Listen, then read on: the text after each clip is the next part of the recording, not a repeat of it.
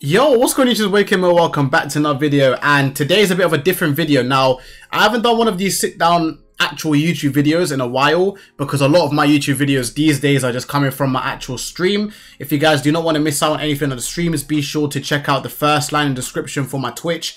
We do stream about 5 to 6 days a week.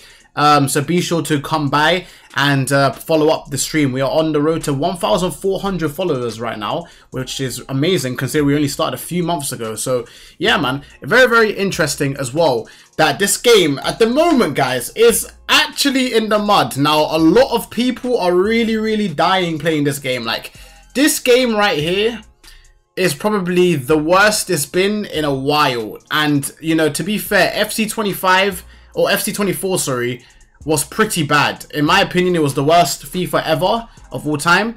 But now, a lot of people are saying this is the worst game ever. Now, I want to go through some of the things of why this game is pretty bad. In the meantime, I'm just going to craft up maybe some player picks. Also, we got a new party bag here, which looks like we just need two 83 rated teams, which is fine.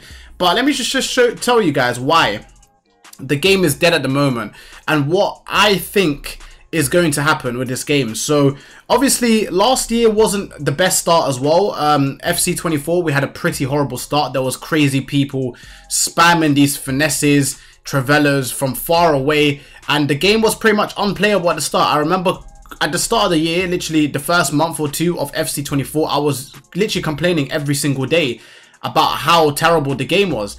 And to be honest, this game is actually worse than last year at the start, at least. Obviously, we don't know what this game can turn into. I still personally believe that there is some sort of potential still. Obviously, like I said, EA are definitely not going to do what I have in my head in terms of improvements. But I feel like there are some things that if they are changed, it can really benefit the game. And some of the things I do think can change are stuff like the game speed. The game is really slow.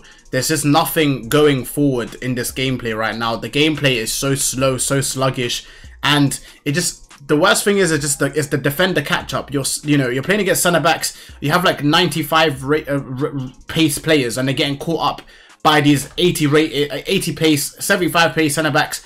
Everyone's just getting caught up in this game. It's very hard to attack sometimes, especially if you're in a very competitive game, because like I said, there's just not much you can do. You're only limited to like a couple things that you can really do. I'm also going to open this preview pack here. Is that a walkout? No, it's not a walkout. But guys, not only is the game speed horrible, but there's a lot of issues with the gameplay in general. I think a lot of people are losing interest in this game.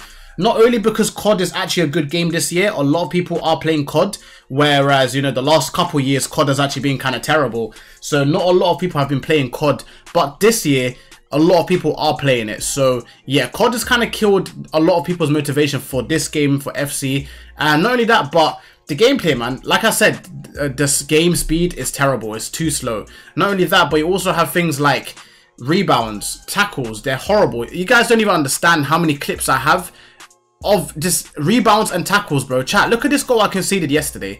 Look, 1 rebound, 2 rebounds, 3 rebound, and then he gets the 4th opportunity to score. Like, this is like on a daily basis. Like, I'm not even exaggerating, guys. This is literally on a daily basis of how bad this game actually is. Like, for example, look at my Mendy here, chat. Look at Mendy. Just peep your eyes on Mendy. Look how slow he's running.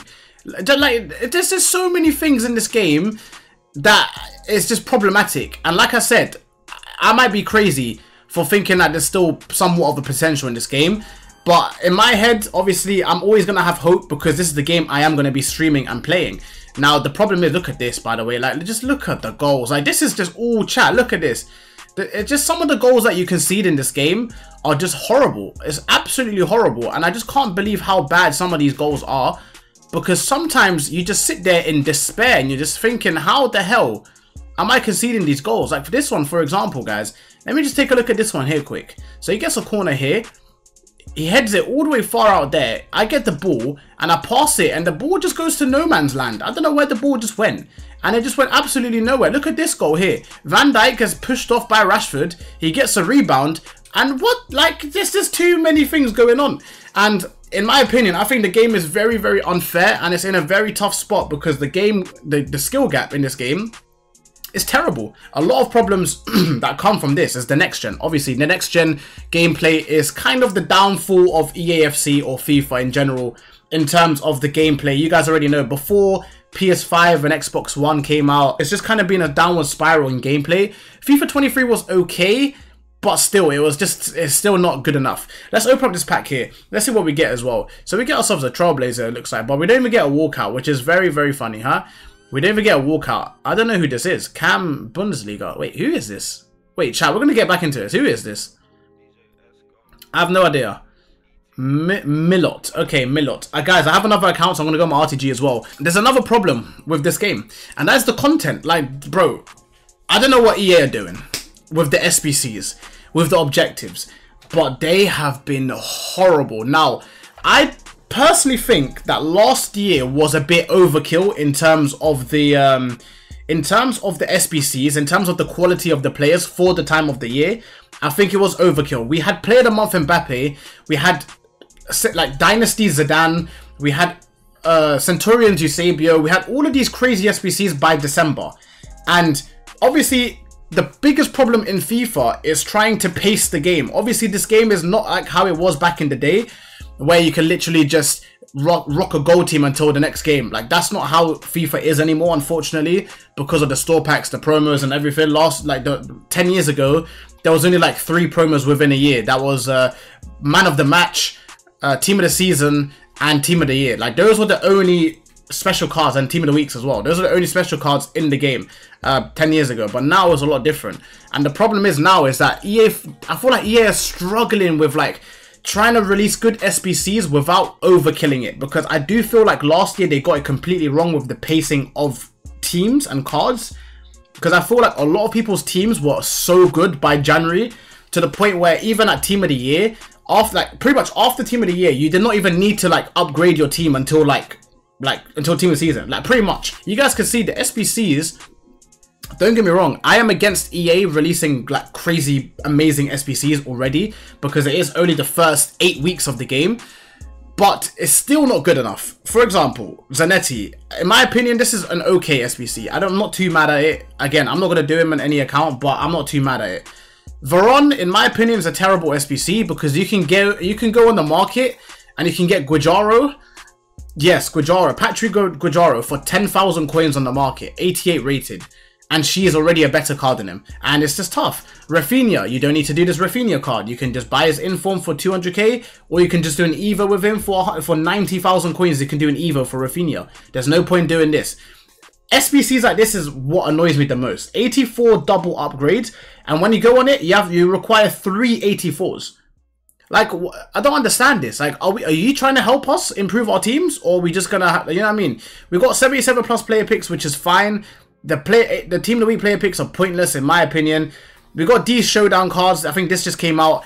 Let's be honest, guys. Don't get me wrong. On paper, this card is pretty solid. 95 pace, quick step plus, good shooting, good dribbling. Okay.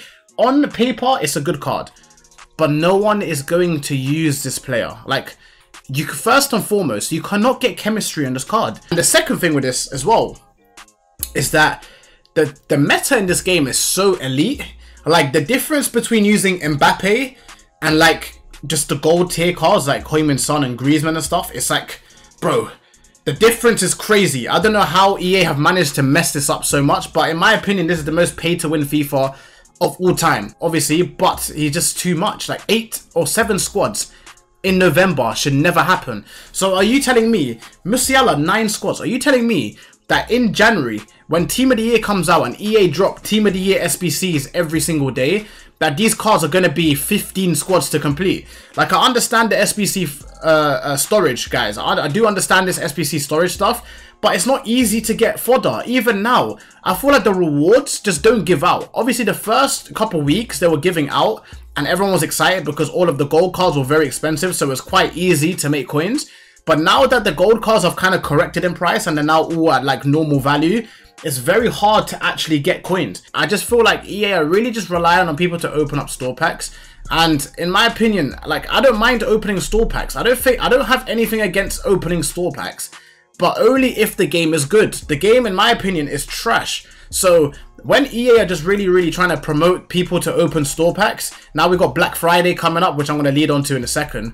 But once people just realize that, you know, the game is dead, like, bro, EA are really going to just lose a lot of money. But it seems like they don't even care.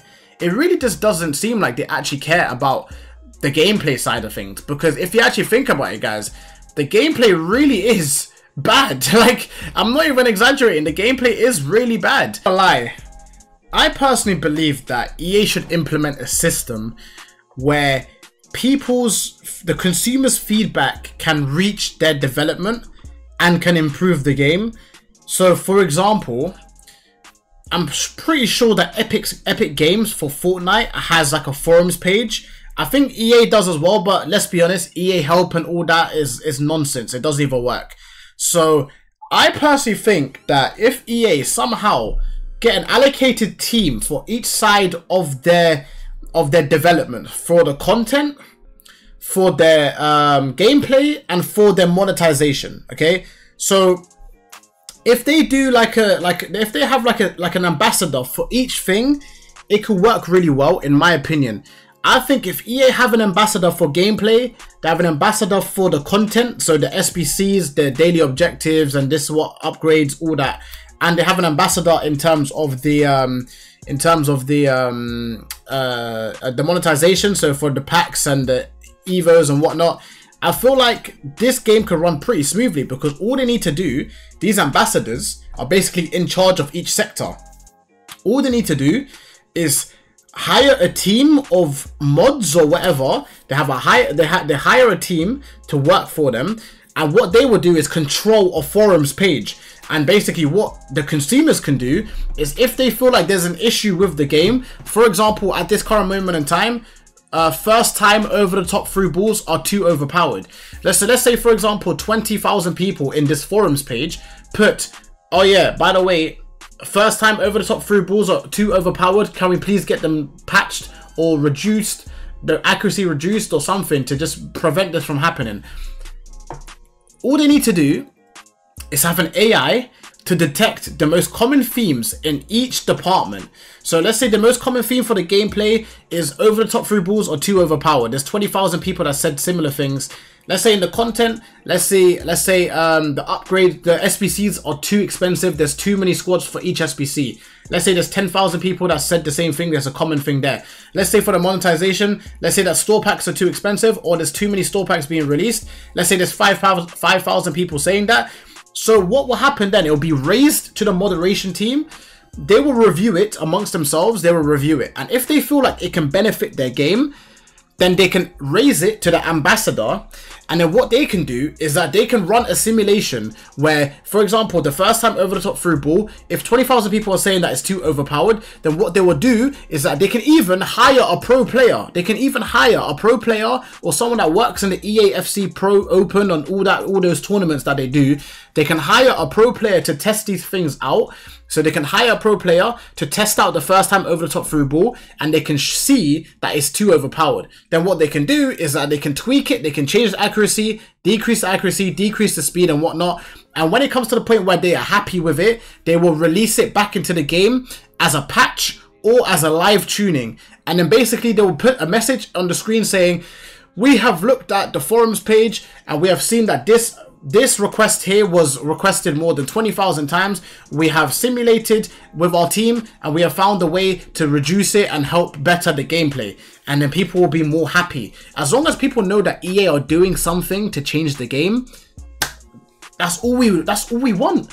Like, if the game, for example, right now the game speed is too slow. The game speed is way too slow. If 20,000 people go in a forums page and say, can you increase the game speed? It's too slow right now. Then the moderation team can take a look at it. They can discuss it amongst themselves, have some meetings about it. How will it benefit? Oh, it'll make the game more fun. Okay, you know what? Maybe it will benefit our consumers. Let's raise it to the ambassador. They'll raise it to the ambassador. The ambassador say, okay, you know what? Let's run some test simulations. Let's increase the game speed by 10% in our simulation. Let's see if it's fun. If the gameplay is more fun, enjoyable, then you know what we're going to do? We're going to actually release this as a patch. Bro, that would be the best thing ever. Imagine that. Do you know how quick things can get resolved? Like, do you actually know how quick everything can get resolved? If they just have this thing where you can just ask have a forums page, raise it to EA employees. They can raise it to an ambassador or a manager or whatever in that side of the content or the gameplay or the monetization or whatever, the transactions, whatever. Then they can just review it in a simulation in their own headquarters. They don't have to release it in any patch. They just review it. If they're happy with it, they'll release it into the game. If they're not happy with it, then they will just reduce it. They will just say, we have taken a look at it and we are not happy with it. We don't think this will benefit the game. Sorry. That's it. And that's literally it. Like, bro, this is crazy. Like, how can EA not have this system? I feel like Epic Games has this system where they have a forums page and it gets raised to management and they take a look at stuff and they actually put patches. That's why the game, so many games get updated so quickly. Look at COD. When there's a zombies glitch, camo glitch or zombies glitch where you can get unlimited kills, unlimited rounds, they patch it within a day. In this game, it takes weeks to patch something, bro. It takes forever. So, and it still doesn't even get patched properly. So I don't even know what is going on in this game right now. I really just don't know. Oh, chat, how many times have we spoken about draft? Like, draft, just make draft a better mode. Please, just make the rewards better every season. Upgrade the rewards. Apparently, they can't change the rewards or can't change the format of draft because the person who made draft 8 years ago or 9 years ago apparently still has the coding and he left EA headquarters and he can't even give it to them because it's like, I don't know, it's weird, bro. They can't change it without his coding or something, bro. It's weird. I don't know how that's even a thing. But look at the player SBCs as well. Like Aubameyang, in my opinion, that's a good SBC. However, he's quite expensive, and not only that, but you can't link him. Robbie Keane, again, not a bad SBC, but again, he's too expensive. He's very outdated already. Patelas, again, very expensive. She's a good player in game, but for 200,000 coins, you can buy it off the market. And then you just, that's it, man. Like, you just got nothing. There's like no substance in this game. EA really need to find a way to balance the menu grinding and the gameplay, but they need to make the gameplay enjoyable. They cannot rely on people to open store packs if the gameplay is terrible. Because I'm still motivated, I still stream every day.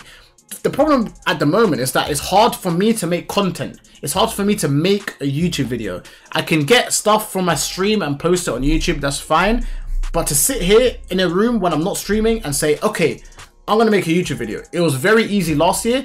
It was very easy the year before. This year is not easy. I don't know what YouTube video to make. Let me know what you guys want to see, by the way, but it's very hard. It's like, no, I don't know what YouTube video to make. So when it comes to the point where I don't know what to do, I don't know. I feel like the content right now in this current moment in time is just going to be slow regardless, because it is still the start of the year. But once Christmas and stuff picks up, I think EA will start pumping out more content and stuff, more SBCs, more players, more or this, that, and the other. But I just feel like at the moment the game is in a very scary space. COD is a very good game this year. We've got GTA 6 coming out in 2026 maybe. So even then, people might even stop playing FC25 or FC in general, and they're just going to play GTA and COD. They don't need to play anything else. Why else would they want to play anything else? I think Thunderstruck is a very, very good time because they have so many players and packs. They have actual players, they have icons, and not only that, but they also have the best of Team of the Week as well. So, like I said, Thunderstruck was like top 3, top 5 promos last year, 100%. So that can have a lot of people come back, but again, that's only for a weekend. So Black Friday, Cyber Monday, all that. After that weekend, it might be cooked. I don't know what's going to happen after that. Until Christmas, when we get to mid-December, when they start releasing SBCs every single day, then obviously it's going to get a bit better. Hopefully the content should step up as well. And then, I mean, after that, like, then between Christmas and Team of the Year, it's going to probably be a dry period again. And then Team of the Year is like, boom, like everyone's back on the game. Every single player. Because everyone's going to be trying to get a blue card. Then after Team of the Year, the game might die out again. Who knows? But last year is pretty much the same cycle every year, guys. I'm not gonna lie, but the only difference is this year that COD is actually a good game. COD hasn't been a crazy good game for the last 4 or 5 years. So now that COD is actually a very, very good game this year, a lot of people are actually being like, why the hell am I gonna post FIFA content or play FIFA or this, that, and the other? Like, bro, I literally go on Twitch every day around 7 PM and people are already off FIFA. Like, already. Obviously this is a very long video as well, so I don't want to drag it even longer than I need to. So I appreciate the love and support, guys. I appreciate everyone who's been watching. If you guys have been watching until the end, until the very, very end, then please do let me know in the comments. Let me know that you watched until the end. And yeah, guys, I'll see you guys in the next one, man. I'll see you guys in the next one. Hopefully we can get some good content, you know, coming out. But I don't know, man. This game is really in a bad space right now. EA need to change a lot of things. But like I said, there still is potential. But if it's just 1%, like 1%, there's just 1% hope, and 99% it's over. You know what I mean? I'll see you guys next one, chat. And yeah, make sure you guys follow up the Twitch on the bottom. And yeah, man, I'll see you guys there. Peace.